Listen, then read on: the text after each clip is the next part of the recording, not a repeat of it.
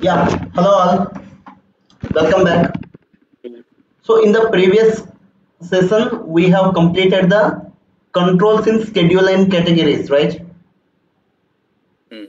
Now we are going through the schedule and category determination.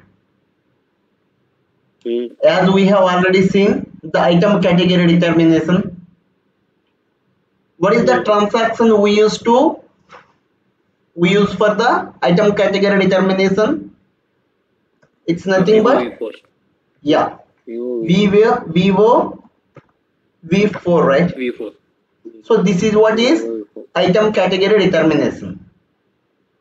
Mm. And now we are going to deal with schedule and category determination, for which Mm. we use the transaction VO V5.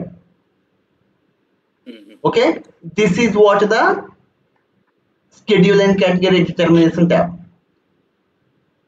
Mm. Okay, see, we can also go through the path.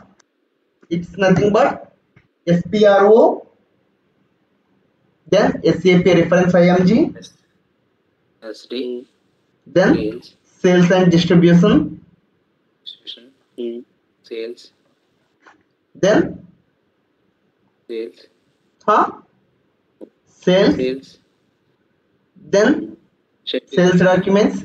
sales documents. That Okay, we can find that. Define schedule lines. schedule lines, Schedule define, lines, define schedule. define or Schedule assign. lines. Which one? First assign. Define. Okay, define means Mm. you will go through the schedule and category controls, right? Where it is located. Okay. This one. So we have to go through the assign, schedule and categories here for the determination one. Okay. Now, how the schedule and category will get determined? How item category Item will get category. determined?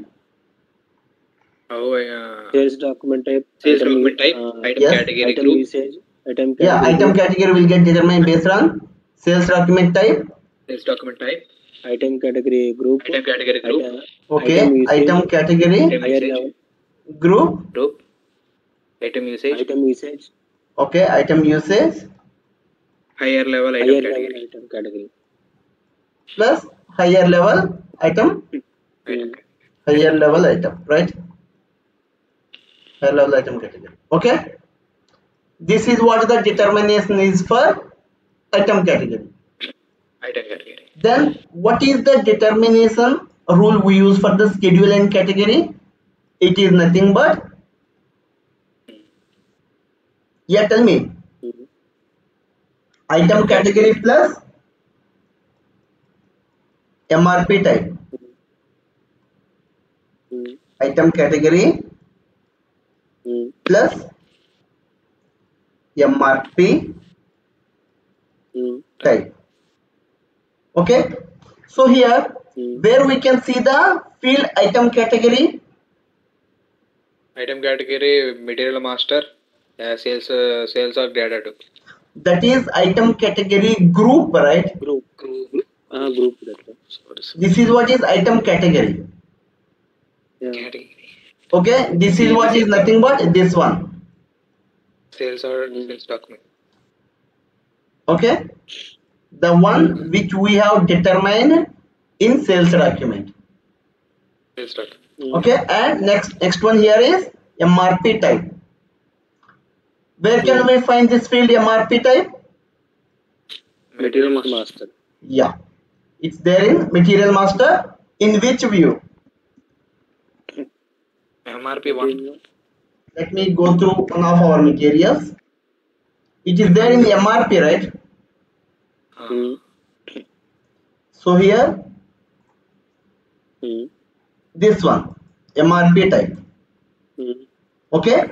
Now, how the schedule and category will get determined? It will be get determined based on item category plus MRP type. MRP. Right. Okay. If the item category is TAN, item category plus MRP type, right? if the item category is TAN, and if the MRP type is PD. PD means it's relevant for MRP. This one. Okay. Okay. And one more thing is there, that's nothing but ND, right? ND means not relevant for MRP. Okay. So if item category is TAN and if MRP type is PD, then what will be the schedule and category? CP. Okay. Okay. And if item category is TAN and MRP type is ND, will be the schedule and category here? CN. That is the main difference between these two, right? One is related to MRP and the second one is not related to MRP. So are you clear with it? Clear. Okay. Okay. Clear. Yeah. Okay. So if you see here, ND means no planning. It's not relevant for MRP. Okay. See, let me go through. Yeah, let me go through this transaction VOV6 here. See, here item category plus MRP type here, right? So let me take TAN, and if the item category is TAN and MRP type is ND, then CN will get determined. Okay, and if TAN and PD, then CP will get determined. Okay. Okay. Which will get determined in the schedule lines, right? In the in the schedule, in the schedule lines. In the schedule lines. Okay. So here, if item category and MRP type combination is not maintained, for example, here item category and MRP type combination is not maintained. Okay. Then the system will give the preference only to the item category to determine the schedule and category. See, here there is no MRP type, right? Okay. See, for example, if the MRP type is PD, okay, and item category is TAN, and for TAN and PD, the CP will get determined.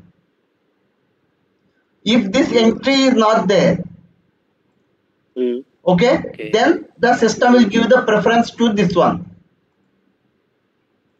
What it means is, if the combination exists, then the schedule and category will get determined based on that combination, or else the system will give the second preference only to the item category to get the schedule line to determine in sales document. See, in the schedule and category determination, we have 9 manual schedule line categories, which will be helps us to change the schedule and categories manually in the sales document. See, for example, based on this rule, TAN and PD, CP is getting determined, right? And here manually you can give CN or CT or CV or whatever it may be. Okay, so if you change it, if you do like this, and if you create one sales order, for example,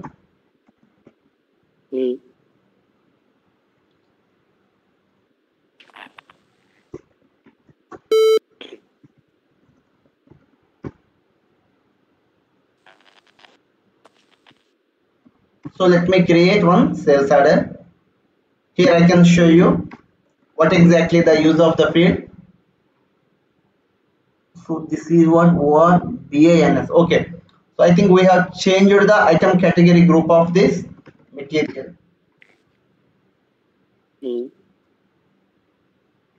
See, if you go through the schedule lines here, what will be the schedule and category here? It is CP, right? But you can make the changes. You can see, you can make the changes manually. You can make the changes as CV because it is the allowed entry here. And if you make the changes to CX, then what the system will say, schedule and category CX is not defined. So we have to determine in the VOV5 like that. Yeah. In the same way, you have to give it as a manual entry. CX or See here, CV is given as a manual entry. So if you give here some entries, you can give them manually while you are determining the while you are creating the sales document. Okay. So like this, we have 11 manual item categories in the item category determination. What is the transaction? VO V4, right? VO V4.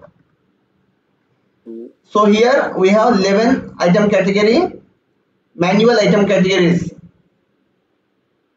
So we can give them and we can make the changes in the sales order manually. Someone can ask you what exactly the purpose of manual item categories in the item category determination. It's nothing but which will help us to change the item categories manually while we are creating the sales documents. Okay. So this is what exactly about schedule and category determination in the same way item category determination. So I think you are clear with this session. And if you have any queries, you can ask me now.